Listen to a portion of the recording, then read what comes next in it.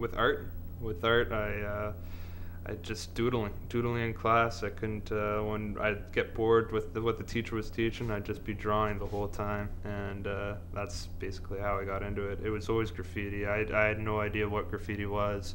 I just started doodling, making names, and then I got involved with hip-hop music and became obsessed with it and realized the whole essence of graffiti art, and it just became an obsession. Treat people like you want to be treated. You better take my advice, you're gonna need it. Disrespect somebody and find out they need it. They might fuck you up. I originally started as a mural painter, did various murals for charities and restaurants. I figured if I'd approach a business about, hey, I see a wall, I was like, would you like a mural? That's when I started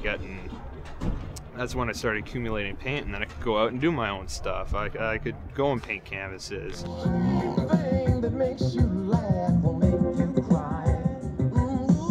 I've been working with St. Leonard Society, which is an organization that works with like alternative measures for the criminal justice system. I've been working particularly with their youth, teaching them different art classes. And you need art around you. You need to vibe off of other stuff. You have to be inspired all the time, and that's exactly why we're here today. And it's all bringing people together of all different sort of walks of life and coming together because we're all passionate about art. We're all passionate about music, and that's truly what matters. Artfusion started with a bunch of friends of ours who are graffiti artists, and when we first started having the shows, we had other friends that were different types of artists, and we brought them together. This is what it's grown to be. We started with originally 7 artists, and we've grown to 70. Art is my passion, having a great time, and bringing awareness to art. Basically, the whole idea is to bring all art forms together and have a celebration of music and art. Ryan and me have been friends for years. We both went to HPBL Secondary School, so he approached me and told me that he had this to do, and he needed kind of a warped out city of London, kind of done on a big mural. So I designed it, and the first few days was just putting up the line work for it. And I put up all the line work, and then had about 8 or 9 artists help me fill it up, and that was most of my role. I had to do up a quick sketch to give to the city so we could get approval for the funding. People love the show. Like, they love how organized it is and how many different people are involved, and people, they tell me they love my art. That makes me feel good, so I keep doing more of it. And other people get seen by, other artists get seen by all the crowds that come through, and it inspires them to just keep making art, and just keeps the flame burning.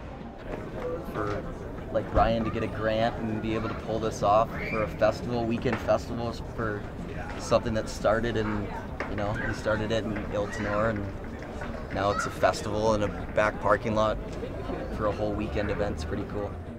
The city really doesn't have anything like Artfusion. They have plenty of galleries and plenty of things like that, but nothing that really has this kind of urban influence and incorporates graffiti and really doesn't discriminate against any sort of art style. He asked us if we wanted to come play the first Artfusion that we could attend, and that was no problem. It was, it was cool for us to go. And then he ended up really liking our sound and telling us that he'd love us to come to all the Artfusions, so we've got no problem at all doing that for him.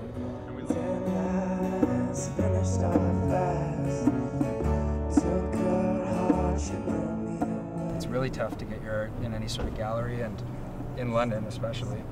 And so Ryan's actually making that happen for people who really want to have a chance. I had a lot of friends that are artists, and they always had canvases just stockpiled. They never had any place to show their art. So that's when I started getting into organizing the shows, because they just have them sitting in corners and in the basements and never being on display. what it costs to rent a gallery is no artist can afford it. They do art because they love to do art, but they're artists, so that's all they do.